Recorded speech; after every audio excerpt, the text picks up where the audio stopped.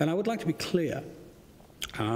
We want to see the most civilized and the most responsible arrangement possible. We want to see Latvian citizens of the UK have all the rights they have now continue into the future.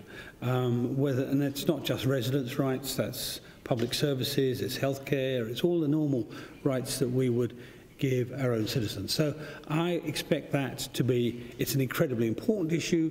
We're acutely conscious of how important it is to the Latvian government, to the Latvian people, and we will take that very seriously. So, well,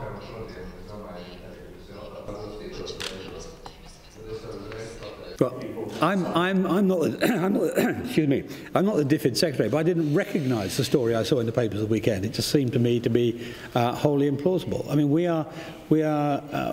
have not started the negotiation yet, but that is not the way I think it's going to go.